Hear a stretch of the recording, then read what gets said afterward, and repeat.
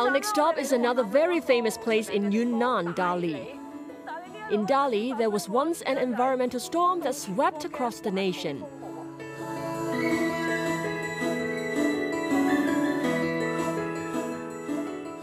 So this is Lake Arhai? Yes. I heard there's this very serious environmental incident that took place here. Yes. Back then, the water was very clean.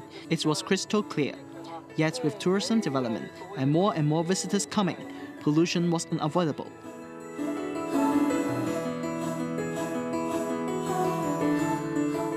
Hello. Hello, welcome to Dali. Thank you, Dali is so beautiful.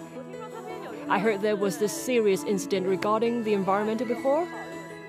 Starting from 2017, with tourism growth and the development of agriculture and industry, there were two major outbreaks of blue-green algae. Blue-green algae all over the surface of the lake. Yes.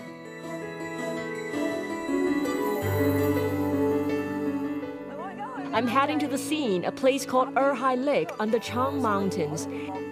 It's a very famous highland lake in Yunnan.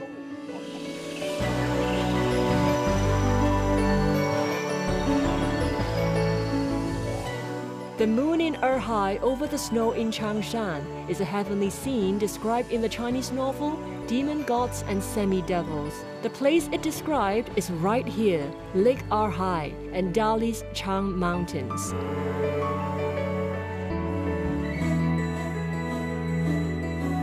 Just now an egret flew past. Lake Erhai is rich in biodiversity. There are dozens of fish species and loads of aquatic birds. Migratory birds, aquatic plants and all. It's a very precious natural ecosystem.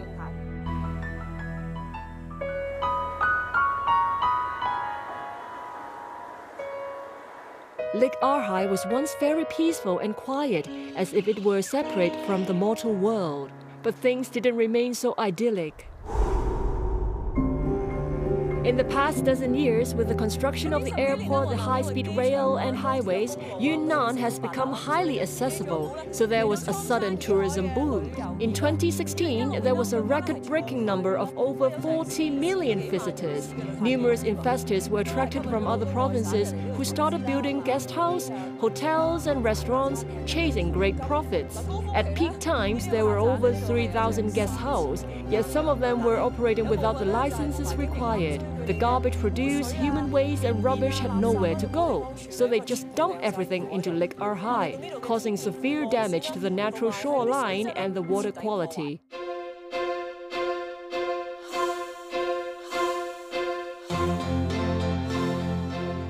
Are you Sis Li Xishan? Yes. Hello. Hello. You have work to do. Yes, to fish out the dead waste. Can I join you? Sure. Lake cleaner. Let's go. Li has been a lake cleaner for more than 10 years, witnessing the changes here. Are you native here? Yes, I was born and bred here. I live here. Are you Bai? Yes. We would come and swim in the lake. The water used to be very clear. So clear you could see the bottom. Yes. It was very clean. Very clean. There used to be a lot of haicaihua fish and shellfish. There were shrimps too. But when Lake Erhai became polluted, the haicaihua disappeared. No shellfish too. It was such a pity. These past few years, people didn't have knowledge about protecting the lake. They dumped all their rubbish into the water. So you saw rubbish everywhere? Yes, lots. And there were so many visitors. Used baby diapers, latest tampons and pads, all sorts of things everywhere. And you'd even find tickets, electricity bills. We'd pick those up, find the owners and knock on their doors one by one. Then we'd ask, is that your name on this? Some even would still deny it. Still? Yes. How could they? There's a name on it. There was. But I'd still say it's a conflict, making money and protecting the lake, right? If more visitors come, it's good for our development, right? Before 2018, Urumqi's situation was people in, lake out. People in, lake out? Yes, the area of the lake was shrinking. Houses were built. Houses were built on the lake's wetland, damaging the whole lake. The wetland was huge. Li Xuexing works in the Eco-Administration Department of Lake Urumqi. He says the economy was taking off. There were just too many visitors for them to handle. Around 2015, there were huge crowds. Let's take, for example, Dali's Shuanglang area, where the Golden Week holiday on National Day, in a single day, we received over 100,000 people. In such a small place, a small village, so many restaurants were opened all over the lakeshore. Guest houses, hotels, and more. It was all very disorderly. The waste disposal problem was overwhelming the lake. Persistent man-made pollution contaminated Lake Urumqi. Major outbreaks of toxic blue-green algae bloomed, but it wasn't pretty. The poisonous algae became a threat, killing the fish and other aquatic species, and the toxins did not go away.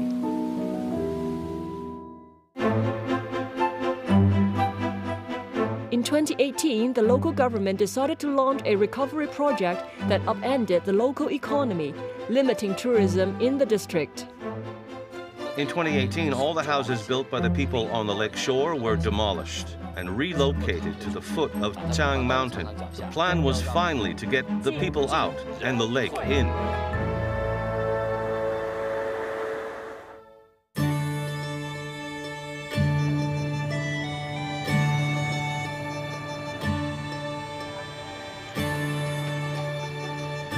Are you the owner of the guest house, please? Yes. How may I address you? Just call me Brother Hai. Hello, Brother Hai. Li Haizhong is a guest house owner. He says over the years, outsiders from Beijing, Shanghai, and Guangzhou charmed by the serenity and the beauty of Lake Urumqi. They quit their jobs, moved with their life savings, and set up their own guest house. Brother Hai, I heard all the guest houses were suddenly shut down and most of them demolished, right? Yes. At first, the government ordered all guest houses to install their own wastewater treatment facilities. Yet in the end, the government found it didn't work. They believed they had to get to the root of the problem and decided that a sewage disposal system has to be constructed. So all the guest houses were shut down, demolished, and relocated. Within a few months, the project ordered 1,800 structures to be torn down and moved away from the lake shore. All the restaurants run by the guest houses had to be closed indefinitely. Other sources of pollution like livestock and agriculture were also affected. The Urumqi River Basin used to be known for its garlic plantations, covering a vast area of 100,000 mu, a source of riches for the local farmers. But residual chemicals from the pesticides leaked into the lake. So the government demanded the farmers stop using pesticides with high amounts of residue. Eventually, a full ban on growing garlic was issued. The farmers had to grow crops that caused less pollution, such as broad beans. So many people were affected. Yes, let's say 10 people per guest house. That's almost 30,000 people. So 30,000 people suddenly Out of business. lost their jobs. No jobs. Brother Hai thinks the outside investors made contributions, driving employment for poverty alleviation and economic development. But there was no choice. The Urumqi restoration project went on for 3 years, and many of his peers had to close down with losses. They had invested too much in it. It was a serious conflict of interest. It's not easy to run a guest house. It's a lot of investment. On total assets. It's not a small investment at all. It takes millions to set up a guest house. Right, all the investments went down the drain. What about the money? Right. So everyone found themselves without a choice. In order to protect the environment, that's a really decisive move. Whether you're in the right or whatever, protect the environment first.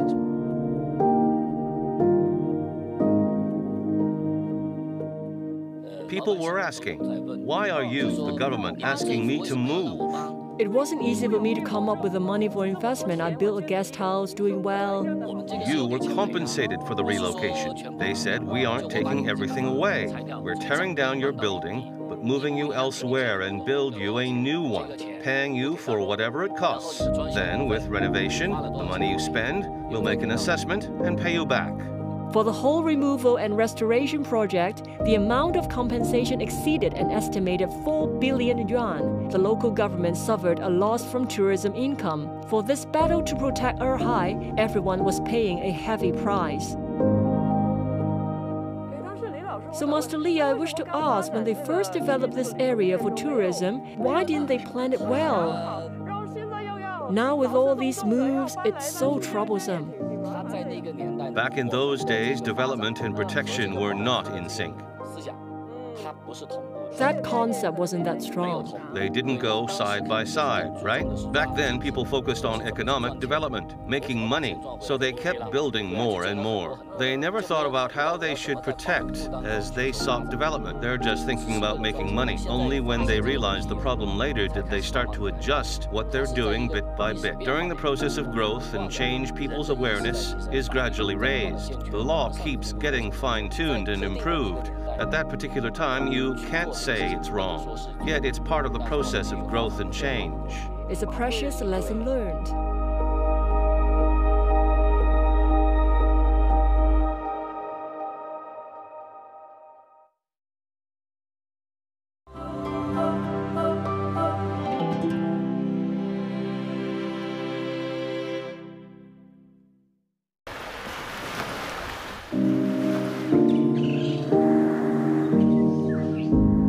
Lake Urumqi's development was a sign of all times. Back then, in the Dali Bi-Autonomous Prefecture, there were over a dozen impoverished counties and hundreds of impoverished villages. As the government improved transport and infrastructure, the region became more accessible. Investors and visitors rushed in, and the poor counties finally were lifted out of poverty as tourism grew. Yet at the same time, major damage was done to the environment.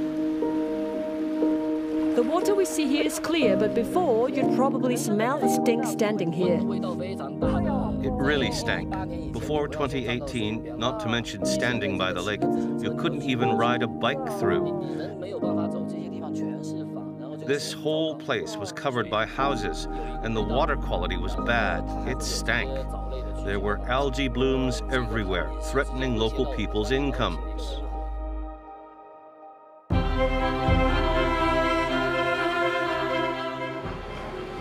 The government decided to launch a major eco-restoration project, and it became big national news.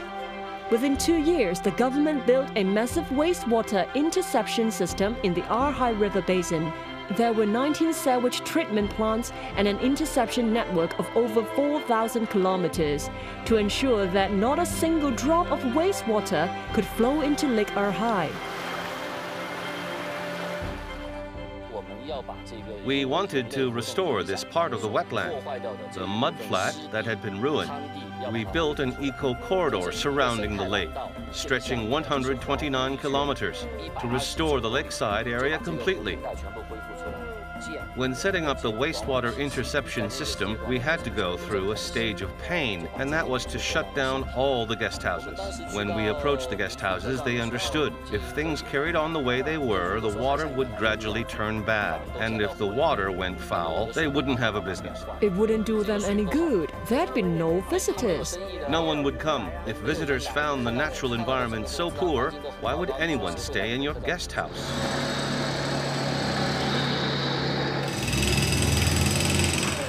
After all the demolition along the lake shoreline, the government invested over 9 billion yuan on the Urumqi Eco Corridor, stretching over 129 kilometers. They restored almost 800 hectares of wetland and built an underwater wastewater treatment plant that can process over 10 million tons of wastewater.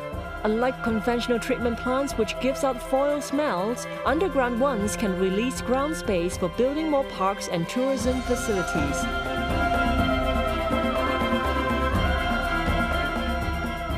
The Eco Corridor and sewage system have been completed. Guest houses and restaurants can restart running again. but some investors have left with losses. Back then, our garden would extend all the way to the lakeside. Now there's no way through to the shoreline. All the houses got demolished. It really took an extraordinary determination to make this happen. It's like removing a limb to save one's life. Frankly, it took great determination by the government and by us, the owners of the guest houses. So, to protect Urumqi, the government has been through a lot and has spent so much money. That's why the water quality has significantly improved. The guest house operators did make a huge sacrifice to protect the whole basin.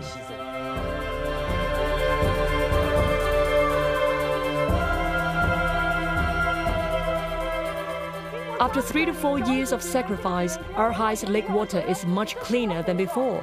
Houses that once ate into the lakeside have been torn down, so we get to see the natural lake shoreline once again. And the restaurants and guest houses behind have gradually resumed their operations. Now we don't see tourists overflowing this place. Urumqi has recovered its peace from over a dozen years ago. After a period of temporary acute pain, everyone is starting all over again.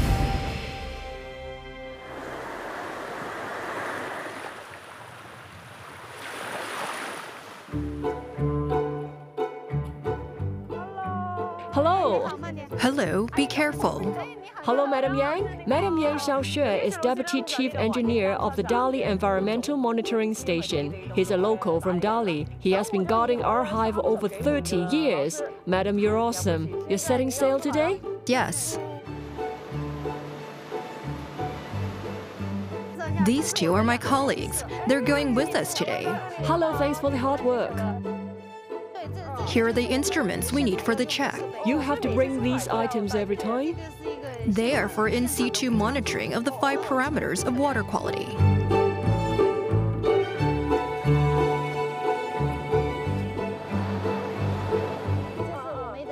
This is a sampling point for drinking water. We come to take samples every month. Read that. For the past 30 years, Yang has been sailing every month to different spots to take water samples.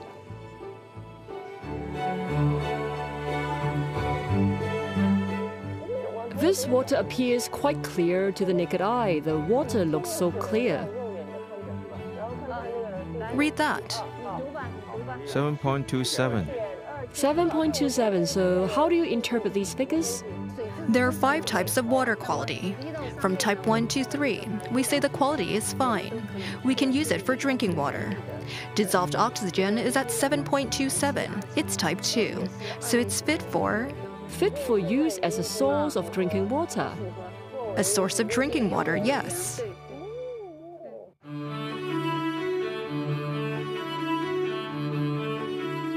The lake is very different now. Back then, I've seen the pictures. It's very, very dirty. Yes, at the worst time, the whole lake was green.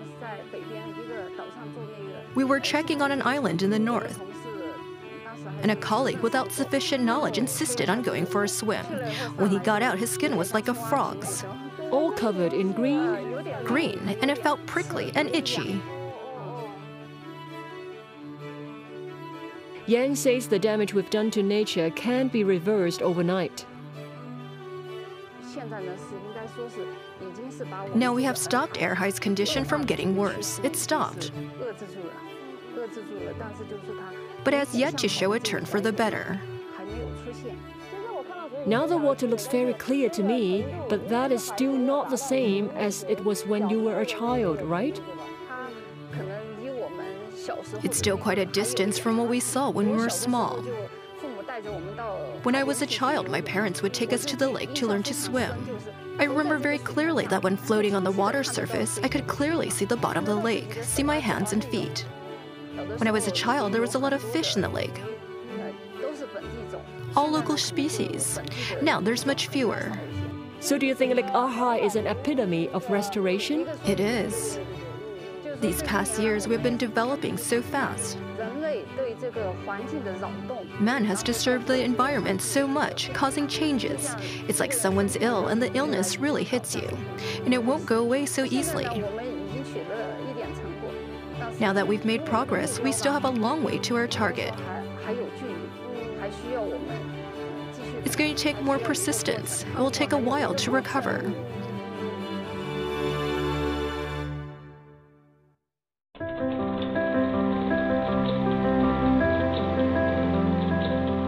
In the last series of No Poverty Land, we witnessed how tourism could defeat poverty.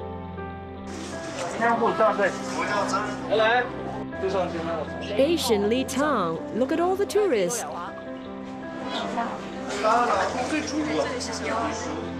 As a local, I think Li Town has changed so much over the past 2 years. Our people think the Tibetan people are leading a much better life. Do you find the living conditions better now in your hometown? Yes, much better than before. Back then, there's no electricity, no roads, signals.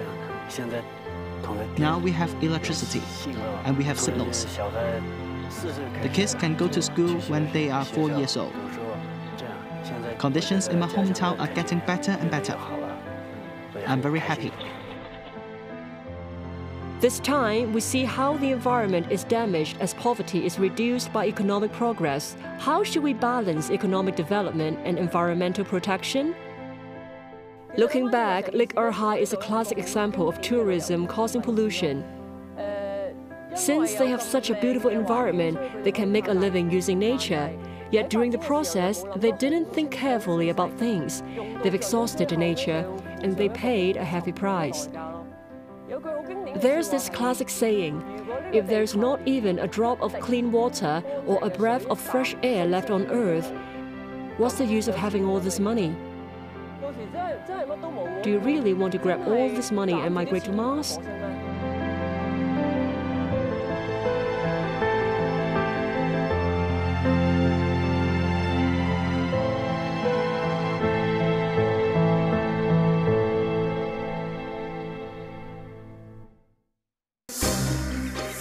Next week, we'll be in Xishuangbanna in Yunnan to check out the tale of wild elephants. It's the first time we had a mission to look for a herd of elephants. We used our biggest drone. This is our ultimate weapon on hand. Ultimate weapon? It was nothing for them, just wander through town streets, stealing things to eat from the shops. They often eat our crops. The herd's journey north was just the start of it all. What exactly happened to their habitat? Why did they have to run away? Then off we'll go to Inner Mongolia, to a desert called the Sea of Death. History has it that there used to be plenty of water and grass in Kubuqi. But excessive reclamation, grass burning, and grazing led to greater desertification. Every day, from when you open your eyes till nightfall, the wind keeps blowing. We just kept going, planting trees. It would take the great effort of 3 generations to restore it. Why wait till you lose it before you learn to cherish it?